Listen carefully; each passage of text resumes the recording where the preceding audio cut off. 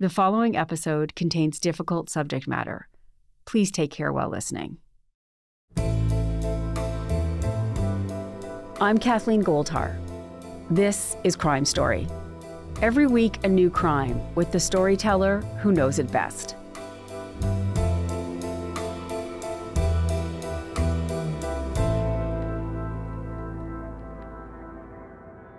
For 17 years, America has been terrorized by the man known as the Unabomber. A fanatical quest to kill and maim and frighten, all in the name of ridding society of technology. He's going to punish the wrongdoers. He's going to set the world right. His trademark is his handmade bombs, beautifully crafted and designed to kill horribly. Federal agents have taken into custody a man they suspect as the Unabomber. On April 3rd, 1996, a swarm of FBI agents descended upon a small cabin in rural Montana. Inside, they found Ted Kaczynski, a Harvard mathematician turned fugitive who had been terrorizing the country with his homemade bombs for nearly 2 decades. He became known as the Unabomber. In the years since Kaczynski's capture, there has been an endless churn of movies, TV shows, and documentaries trying to unpack his unique psychology. There's even a university archive that houses his complete works. 79 boxes of notes and scribbles and insights into the man himself. Was he a genius led astray, a madman who murdered in cold blood? Or was he a prophet whose anti-technology manifesto foresaw the decline of humanity? A few years ago, journalist Eric Benson began wondering about all of this too. His long investigation resulted in a podcast called Project Unabomb. So let's start with the crimes. Let's go back to the spring of 1978. He sends his first bomb. Who was his intended target? So his intended target was an engineering professor at Rensselaer Polytechnic University named E.J. Smith, which is an odd first target. Ted Kaczynski did not know E.J. Smith. E.J. Smith was not a famous person. I think it was literally a name he pulled out of a book, a kind of directory. And E.J. Smith was targeted simply because he was someone who was involved in the advance of science, engineering, math, the kind of numbers parts of human knowledge. But the bomb never made it to E.J. Smith. The one through line of the story is Ted consistently became a better bomber and a kind of more effective terrorist as he went on. It's a story really of what happens when a guy doesn't get caught. He could totally have been caught after the first bombing. He was in fact kind of lucky that he wasn't caught. And so this whole story could have been a total nothing burger. It's about a guy who made a crappy bomb that he tried to put into a mail slot and it was too big. And so he ended up just leaving it in a parking lot, hoping that some random person who was involved in the sciences at the Illinois Institute of Technology would pick it up and blow themselves up. Instead, it got returned to the name that was on the return address, which was just another totally random professor in the sciences at Northwestern University, just north of Chicago. And it was the professor got it. He knew he hadn't sent the package. He called up the university security. The guy opened it, thought it might have been a firecracker, had very kind of minor injuries, like was singed a little on his hand. And that bomb, like it was not mentioned in the papers. You know, it was like a total non-event. And then from there, it just, escalates to the point where his bombs are international news and are killing people. And he's freezing an entire country when he makes a threat that he's going to blow up an airplane out of Los Angeles airport in 1995. One of the things you report in the podcast is something that obviously I had never heard about before, but nobody had ever heard about before. With those addresses and the return address, somehow the police start to suspect a whole other group of people, right? Can you tell me about who they actually suspected sent that bomb? Yeah, that was my little pet project within Project Unabomb. It was great. When you read about the Unabomber, so much of the story is weighted toward the end of the Unabomb campaign. So it was 18 years from the first bomb until his arrest in 1996. But this wasn't in the news in any way until 1993, kind of national news. The term Unabomber didn't get coined until 1993 also. The investigation, the FBI's kind of official name for the investigation was Unabomb, University and Airline Bomber. And you can see it when you look through the news archives. In 93, he goes from being the Unabomb bomber. And then I don't know who it was, but at some point someone was like, let's just squish these together and call him the Unabomber. In all of these accounts, there's a brief mention that some of the suspects at one point were Dungeons and Dragons players in Chicago.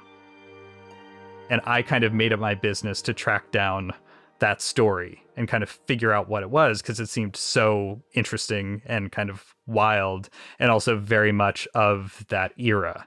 This kind of satanic panic, Dungeons and Dragons is dangerous. I've read kind of these things in other stories where people become suspects because they play the wrong role-playing games. It got started because there happened to be a guy who was a student of E.J. Smith at Rensselaer Polytechnic University, whose mother was also a secretary for Buckley Crist, the professor at Northwestern. So there was one person who had a link to both of the names on this package. Totally randomly, like a gazillion in one chance. Ted Kaczynski had really no idea who either of these people were, but just in linking them, there was one person who actually did know who both of them were. And that was this college student, this guy named Greg. And through Greg, the investigation widened to this entire kind of friend group that met at Northwestern University and played war games, played Dungeons and Dragons, played other things. And they remained suspects really up until the end. How did it affect their lives? I think it's a story about kind of what the pressure of being under investigation does to a group of people. That they're all these young guys in their early to mid 20s, and law enforcement, the FBI, the ATF is pulling them aside and saying, either we know you did it, you're going to tell us, or we know that someone in your group did it. Who do you think it could be? And so there's this kind of paranoia that sets in, and the group starts to suspect that the FBI and the ATF and the US Postal Service, which are the three entities kind of investigating this, were right. And that one of them actually was responsible for these bombings, which are continuing. And it kind of comes to a head when there's one particular member of the group, this guy, Dave White, who becomes totally convinced that another member of the group, this guy, Jeff Ward, is the bomber. And it goes to the extremes where he sees Jeff has written out the lyrics to John Prine's song, Sweet Revenge. I got kicked off a Noah's Ark. And Dave is making these connections between lyrics in the song and the locations and targets of the bombings, as if Jeff has kind of planned out the entire Unabomb campaign to sync up with the lyrics of this one song, which sounds ridiculous, but you can kind of see, I think part of the appeal to me of that story is you can kind of see if like the pressure is great enough, you're looking for clues, and you find these things and you say, aha, I'm going to be the guy who does it. I'm going to end the Unabomb campaign. I'm going to find him. And you start to see, like when you read out the John Prine lyrics, I was like, sure, if you're suspicious and you see a guy has decided to write out lyrics for whatever reason that is, I can understand how you would sort of let yourself fall into the beliefs. You start to see what you want to believe. Totally. I mean, look, yeah, interpreting cryptic lyrics of a song, I mean, there's so many different interpretations.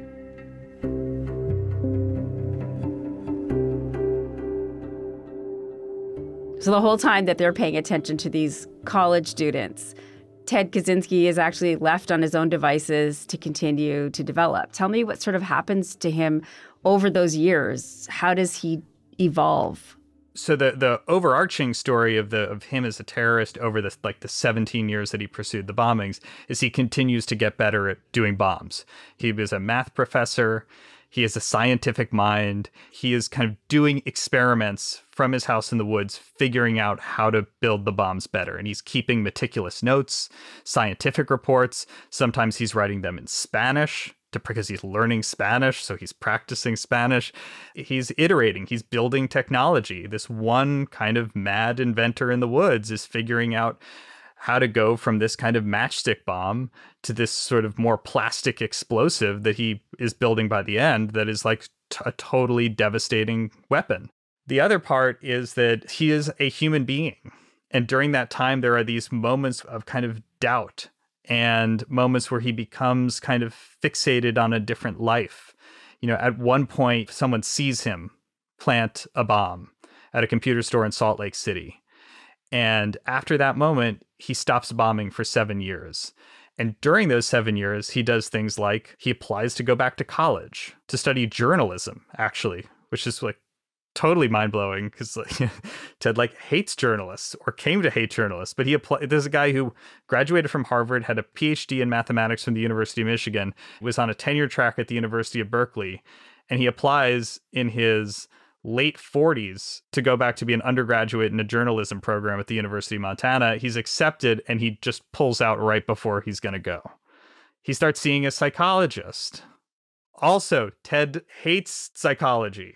That kind of science of mind. He's really resentful of it. David, his brother, has a relationship with a Mexican migrant laborer in Texas, where David lives. Ted strikes up this long kind of pen pal correspondence with this guy. He's learning Spanish. He's talking about how he wants to come down to visit David and meet him. He never does. So there are all these points where it's like he takes his eye off the ball of being a murderer and a terrorist and trying to bring down technology to just kind of live, which I guess is what happens when you're left alone for 18 years to do this thing. It develops its own rhythm. When do the police or the authority at the FBI start to kind of connect the dots and start to think that this might be one person? In terms of when the police connected the dots on this sort of lone wolf terrorist, I think that was always a significant theory. They didn't know anything. They would pursue a suspect and then it would wash out. You know, it's true that the Dungeons and Dragons group, they were very serious suspects, and certainly like individuals in that group were very serious suspects until the end. But there were tons of other suspects that would kind of come through. Someone would sort of rise to the top, and then they would look at where they were at the various times the bombs were either placed or mailed, because they knew where the bombs had been mailed. And some of the bombs were not just mailed; Ted actually put them somewhere.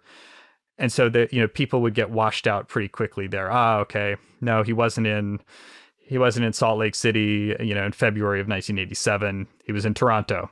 Oh, guess it's not the Unabomber. And there were all these different profiles of who it could be. Some ended up being pretty close to Ted. Another kind of big theory was that it was someone in the airline industry, that it was a mechanic, that it was someone who was blue collar. So they didn't really know. I think the honest answer is, when did they know that there was one person who sent the bombings? It was when they became convinced Ted Kaczynski was the Unabomber. And that kind of blew open with his manifesto, right? It blew open after the publication of his manifesto. Yeah. So his manifesto was published in September of 1995. The bombings are the kind of big events of this story, but in a way, the manifesto is the biggest. If there was no manifesto, if there were no library at the University of Michigan with his papers, I don't think I would have done this story. To me, it's like what's interesting about Ted Kaczynski is that this is a murderer and a terrorist who also has a university archive where his ideas are kind of presented and taken as seriously as any other ideas that are in the archive. And the thing that he did after his last bomb was he had written this 35,000-word anti-technology manifesto, and he coerced the Washington Post into publishing it in every edition of their newspaper. I actually remember when the Washington Post did publish that manifesto and what a big splash it was. Can you just remind us what was the gist of the manifesto? Ted is saying that technological progress has been, in his words, a disaster for the human race. And part of that is what I think a lot of us would think of, which is sort of environmental. But it's actually not a very big part of the manifesto. Like, Ted has been embraced by a certain kind of radical eco-thinker. But that's not very much in the manifesto at all. He barely mentions nature. I think wild nature is mentioned once, which is how he referred to kind of wilderness. Really what the manifesto is about is that technological progress has kind of divorced us from what it means to be human, essentially. That has made us alienated, miserable, anxious. And that's really kind of Ted's central argument. What technology has done to us has been bad in every way. And that the only way that we're going to reverse that is to destroy technology, is to go back living how we used to live.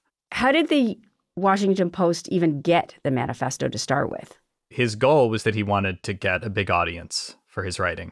And so he sent it to the New York Times, sent it to the Washington Post. He actually sent it to Penthouse magazine as well. And he had all of these very Ted-like kind of stipulations. Ted is like, to the end, very into kind of legal fine print of everything, from the way he talks to his parents to the way he's presenting his terms to the world through the manifesto. And he said, if the New York Times and Washington Post publish it, I will stop trying to kill people with my bombs. I will, retain the right to send a bomb out for purposes of sabotage. And also I'm going to write follow-ups, one follow-up a year for the next 3 years. And you have to publish those 2, or the terms of this agreement will be violated. And if the Times and the Washington Post had declined to publish it and Penthouse published it, I think he would retain the right to kill one more person. So the Times and the Post both get this manifesto, and he gives them 3 months to publish it. So the clock is ticking, and they have to decide what they're going to do. Are they going to give in to his demands? And are they going to give in to his demands trusting his word that if they publish this, he's going to stop killing people? And what sort of precedent are they going to set by doing that? Is this going to open the door for anyone to make a kind of threat that, if you don't publish my story about this, I'm going to kill someone, or I'm going to bomb this, or I'm going to do this other horrible thing. And they, I think, agonize about it, about what they're going to do. And they think about the decision themselves. They consult with the FBI and the Department of Justice. And they eventually come to the conclusion that they're going to do it, that they're going to publish the manifesto, put it out there. And I think from the newspaper's perspective, what they told me, what Don Graham and Len Downey, who were the publisher and the editor-in-chief of the Washington Post, told me, is I think the possibility that this could end the killings, that this would save lives, that I think was their big thing. When I talked to the FBI team that was really kind of pushing this, they said, well, we recommended this because we thought this was a clue that should be out there for the public. That if you put it in every edition of the Washington Post, if this is international news, if people are reading it around the world, maybe someone is going to read this manifesto and say, that sort of sounds like my brother. And that's exactly what happened. And they got tons and tons and tons of tips from people saying, this sounds like my ex. This sounds like my brother. This sounds like my crotchety neighbor who's always like shaking his fist when we're playing music too loud. And they kind of filter through those and chase down those tips for months and months and months. And then when they've kind of given up hope that this actually was going to yield something, they hear from what will turn out to be David Kaczynski, that there's this guy in Montana who might have written it.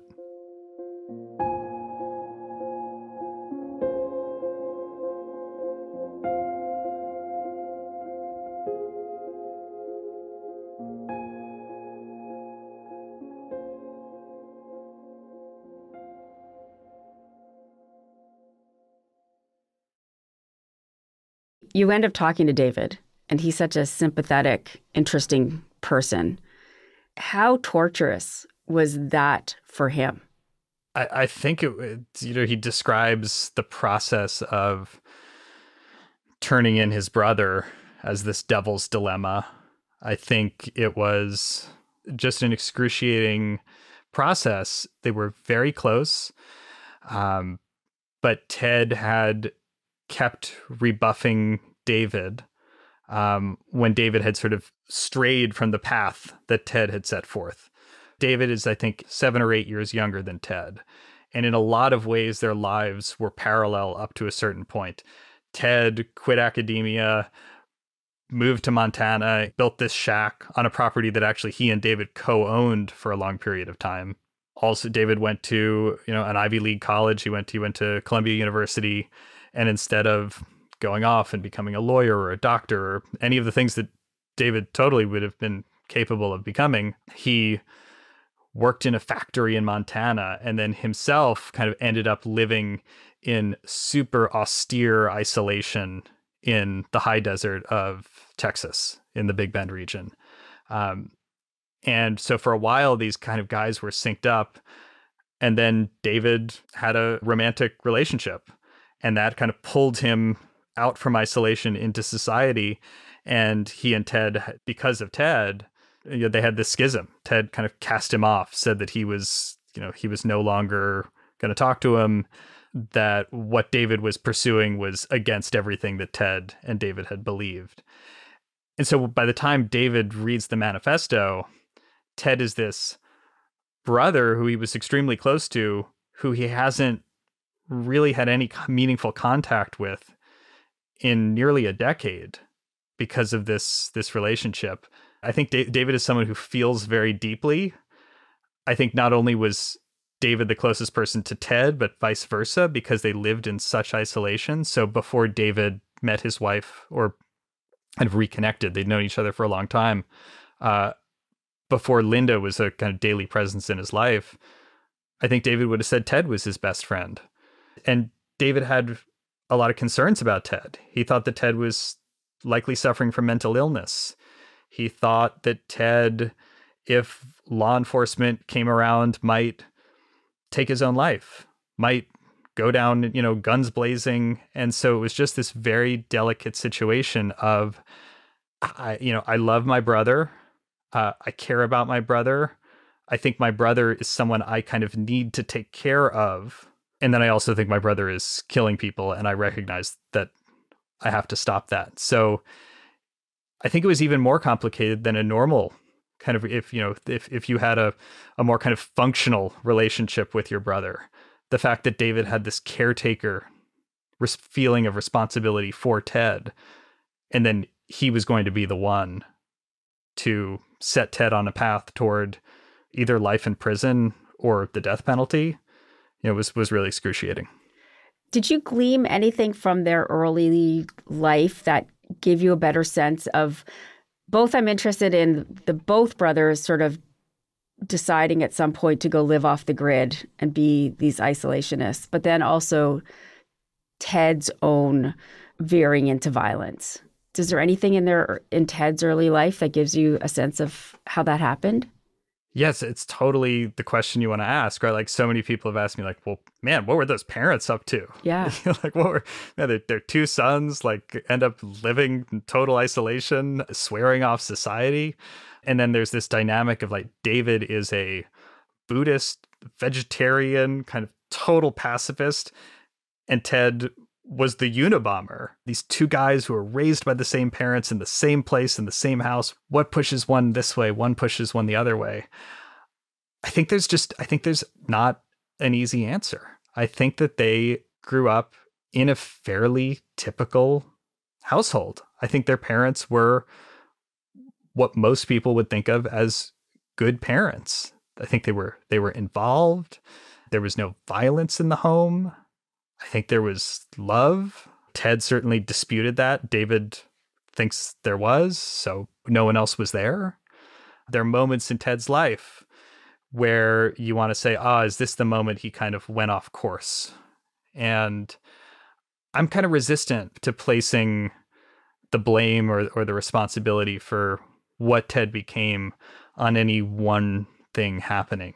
I think it's such a kind of complicated buildup of lived experience and innate properties and brain chemistry and all that I don't have a great answer. I mean, I think part of what I wanted to do in the show was just really dive deep into all of it, because too much of the story of Ted Kaczynski, I think, had been kind of reduced to these like caricatures. This happened to him when he was a baby. This happened to him at Harvard. And thus he became a terrorist. And I don't think life is that simple. Just so that people know what you're talking about, the one when he was a baby is the one that his mother, right, thinks might have been the spark that hurt him. Can you quickly just tell us what that was? The first event that happened in Ted Kaczynski's life that has been weighted with this idea of, this is where he started to veer off on a course, is when he was a baby. I think he was 9 months old, something around there, younger than 1. He contracted an illness, had hives. He was hospitalized for a few days. At that time, parents weren't allowed to be with their children 24/7. And his mother, Wanda, said that when Ted, when he went into the hospital, he was this lively, alert, fun baby. And that when he came home a few days later, he was, I think she describes him as a rag doll. And that formed these trust issues and these fear and paranoia around institutions and technology. And that led to him eventually becoming the Unabomber.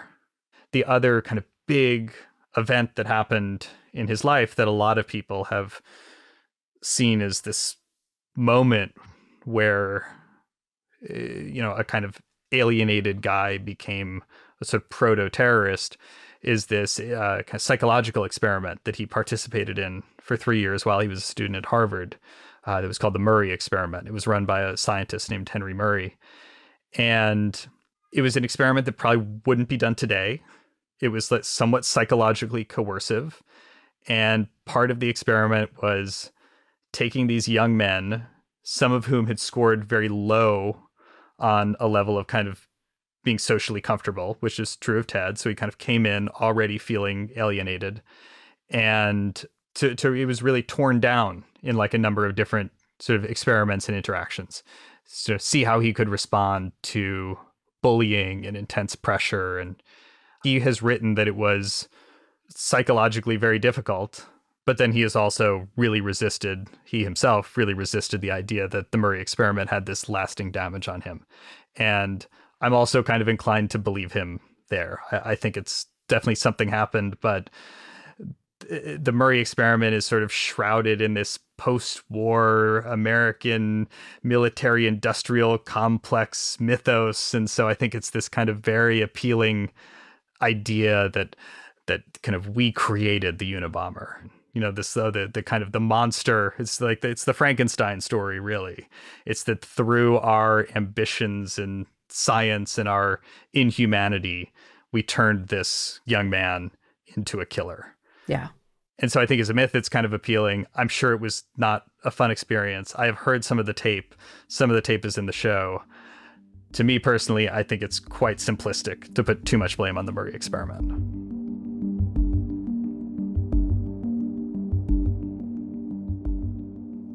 One thing that you talk about in the podcast that I didn't know anything about was just how much Ted actually blames his parents and especially his mother for his unhappiness. Can you talk to me a little bit about that? Yeah, the story of Ted and Wanda, his mother, is the story of this woman trying to reach her son until the very end of her life. And she lived a long time. She died, I think, in 2011. So she got to see the whole Unabomber thing play out and then some, reaching out and just being rebuffed in really, really violent ways. He called her fat pig. When she would send care packages, he would write back these really aggressive notes pointing out that he didn't want this, that, and the other thing, and she did this wrong, and and then he blamed her and his father, but it seems like more of the anger was directed at her for basically all of the kind of social problems that he'd had in his life, and said that they didn't care about him. All he meant to them was this kind of token of advancement. They were working class people, children of immigrants, but were also kind of intellectuals. And so the fact that Ted was this incredible student, went to Harvard University at 16, became a professor, he decided that his parents had pushed him to do these things, that they didn't actually love him, the person, Ted Kaczynski. They loved the kind of achievements of Ted Kaczynski and what that said about them. But, the letters from Wanda, I will say, to me, reading them just give this really clear indication of a very pure maternal love. And she just took so much abuse. I mean, I think the way we end episode 4 is this note I found with my producer at the Michigan Archives, her last note. And usually even Ted, as a 50, 60-year-old man who donated these papers, was annotating really mean things about his mom on the notes that she sent. This wasn't like at the time. This was Ted sitting in prison, deciding what he wanted the world to read about him for time immemorial. And he was writing these kind of nasty little asides about his mom. And there's this one last note. It's kind of one line. And she says, I forget exactly what she says, but it's kind of like, Ted, just know that I'll always love you. And it's the one note that he didn't annotate. And it's just, then she died a few months later, which I thought was just really, really heartbreaking.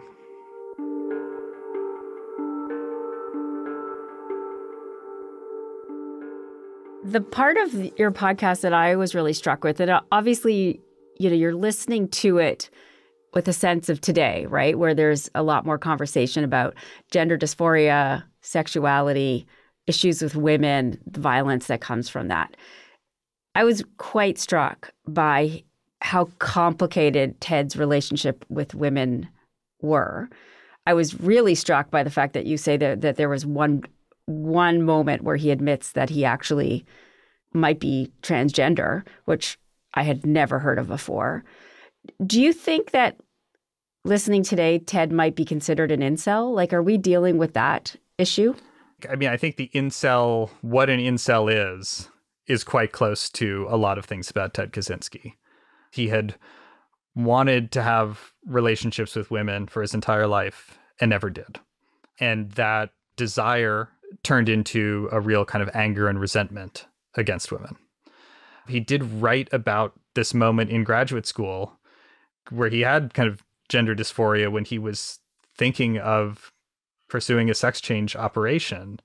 And then he never talked about it to anyone, turned the appointment where he was going to discuss that into an appointment where he complained about anxiety and depression over the possibility of being drafted into the Vietnam War, and left that appointment with the total clarity that what he needed was to murder scientists. So that for him, when he has written about his life, that for him is the moment of the kind of transformation. That's the kind of place where he turns into a alienated guy who's trying to figure things out into a killer. Of course, he doesn't kill or doesn't try to kill for quite a bit of time after that. But that's sort of how what he's kind of freighted it with. When I talked to one of the FBI behavioral analysts who had followed Ted for a long time, I brought up the incel idea with her, and she pointed out that one thing that seems different about Ted from kind of incel killers that we've seen is that Ted targeted a lot of people over his years as a terrorist, and he never targeted a woman. This FBI agent that you just mentioned, it's Kathy Puckett, correct? That's right. She seems so different from any other of the FBI agents that you talked to on the case. Tell me a little bit about how she approached the investigation. So Kathy was one of the behavioral analysts who was called in for kind of the final chapter. Didn't know it was going to be the final chapter, of course, at the time, but was called in a couple of years before Ted was arrested. And while the Unabomber bomb investigation was going on, while she was doing that, she was studying for a PhD in psychology.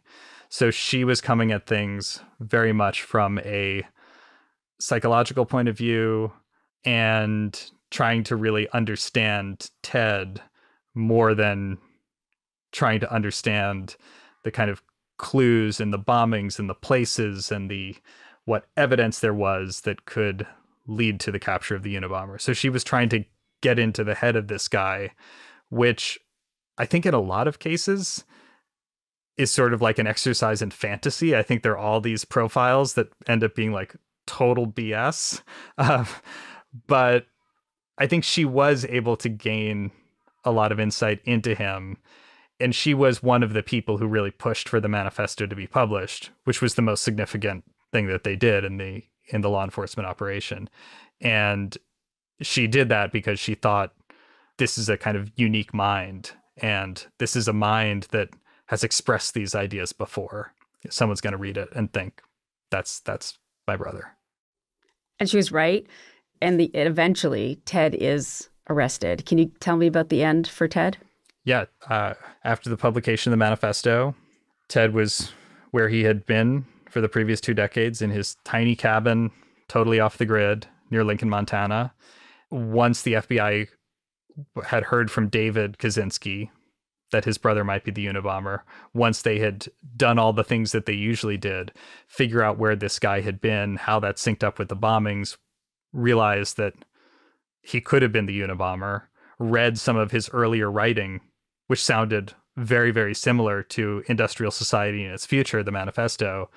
They did this kind of 1.5 month long operation stakeout of Ted's cabin in the winter up high in the mountains in Lincoln, Montana, and eventually got to a place where they felt they needed to move in because word had leaked out to us, to the news media, to journalists, that there was this guy named Ted something with a Polish last name high up in Montana, and it was going to be publicized. So they were their hands were forced, and they were able to kind of trick him to open up his door, and they just literally grabbed him and put him under arrest. I was struck by the description of the cabin and how dirty he was and how dirty the cabin was. Yeah, it was a very, very primitive way of life. And it's as meticulous as Ted was in so many ways. Papers were filed away meticulously, but there was a lot of dirt and grime. And I think another thing that I found super interesting, and this is something I found really just myself going through the archive at the University of Michigan, was just how kind of desperate and poor he was by the end. I mean, he was like tracking rations of the rabbits that he killed, so that he could stay alive essentially through the winter, because he had no money. He was essentially snowed in for a lot of the winter. And it was like this really, really kind of primitive, desperate existence. Like, I hope the snow clears in time so that I can make it to the spring. And this is at the same time the guy whose writings and demands are part of these super high level discussions in the US government about what are we going to do with this guy? What are we going to... And here he is, like, without a dollar to his name. He gets David to, I think, buy back part of the property just so Ted can have enough money to, like, pay the super, super meager taxes on the property to keep it from being repossessed. The life of Ted Kaczynski as a kind of hermit, off the grid person, and the life of Ted Kaczynski as a terrorist could not have been farther apart.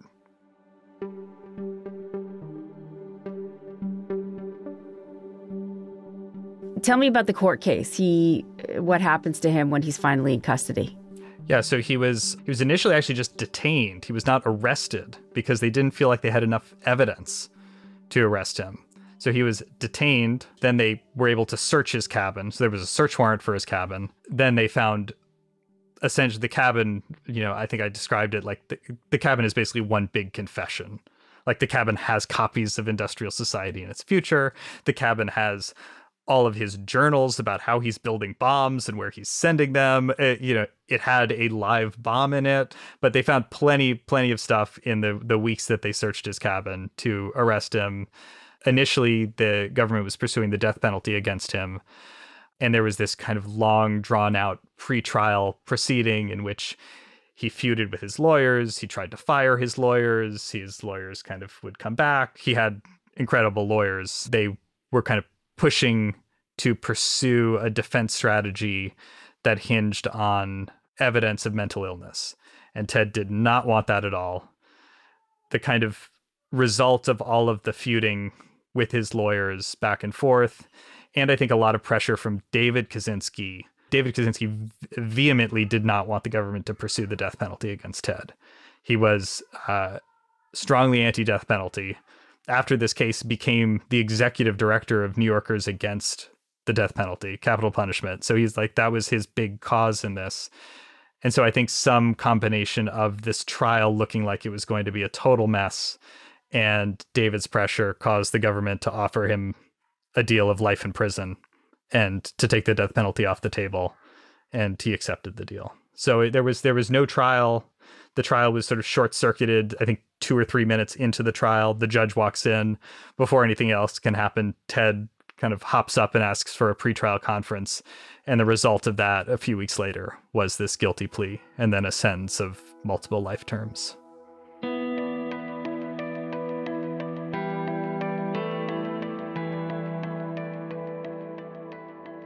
Ted died in June of this year. Yeah.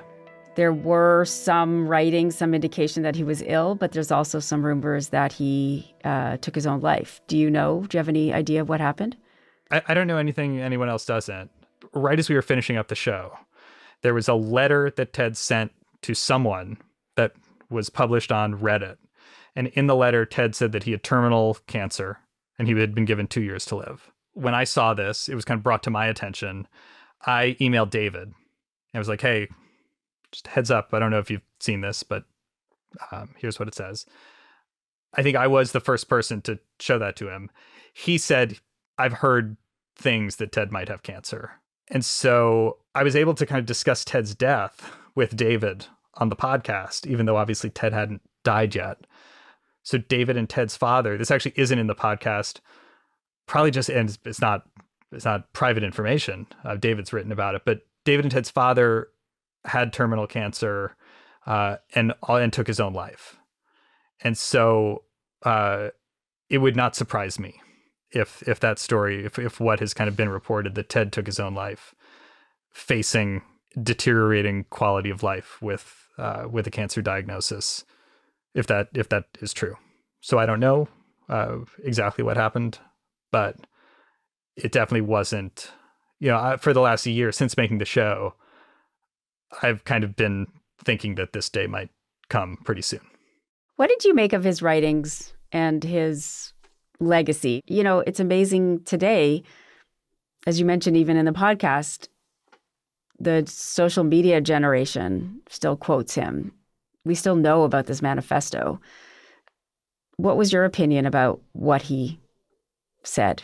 One thing I think about the manifesto is something that I think kind of smart observers of this have been saying since it was published, which is it sounds familiar. That the manifesto, this kind of idea that human technology has brought with it a lot of kind of social ills, has kind of been around since there's been technology. And so that idea, I think, has a lot of appeal, and it's been written a lot of times before Ted Kaczynski wrote it.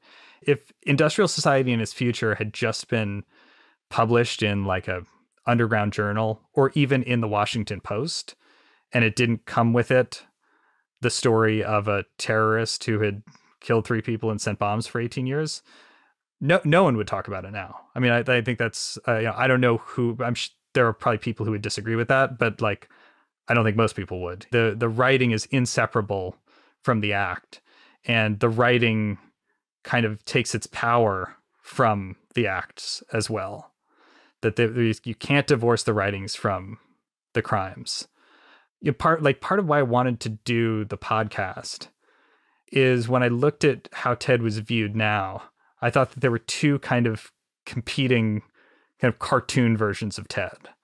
There was the kind of what had been the kind of dominant media law enforcement narrative of Ted, which was the kind of hermit mad bomber, like, whoa, look how crazy this guy is. And then there has been also from the start, and it's still around, like, this guy was a prophet, man. Look at what he said about technology, and it's all coming true. And the thing about the manifesto, I think kind of maybe like the most brilliant thing about the manifesto is it's like open-ended enough that you can look at the manifesto and then you can click over to the front of the New York Times and you can say, look, it's all happening. Wildfires in Canada, AI, existential threat. AI is going to turn against us. There's that kind of caricature of Ted as this kind of prophet. The reason I think in the show, I ended up playing it pretty straight and focusing just on the kind of mostly on the story of Ted Kaczynski, is I thought kind of like the person Ted Kaczynski had been lost. And there wasn't a lot of energy being paid to how and why he ended up becoming who he was. And that was really what I wanted to tackle in the show. Well, you did. It was great. Thanks.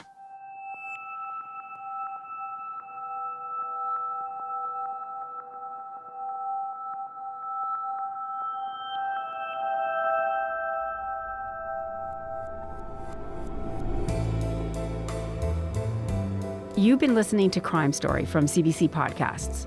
You can get our next episode a week early on CBC Podcasts' YouTube channel or by subscribing to CBC Podcasts' Apple True Crime channel. Next week, I'll be talking to Sarah Trelevin about her podcast Madness of Two and how the perfect soccer mom became a convicted murderer. Part of the reason that people were so obsessed with this story is she bucked all expectations for what we believe a mother is supposed to be. In addition to early access, subscribers to our True Crime channel also listen ad-free. Crime Story is written and hosted by me. Our producers are Alexis Green and Sarah Clayton. Sound design by Graham McDonald. Our senior producer is Jeff Turner. Our video producer is Evan Agard. Our YouTube producer is John Lee. Additional audio from 60 Minutes, ABC, Fox, and Warner Music Group. Executive producers are Cecil Fernandez and Chris Oak. Tanya Springer is CBC Podcast Senior Manager, and Arif Noorani is the Director of CBC Podcasts.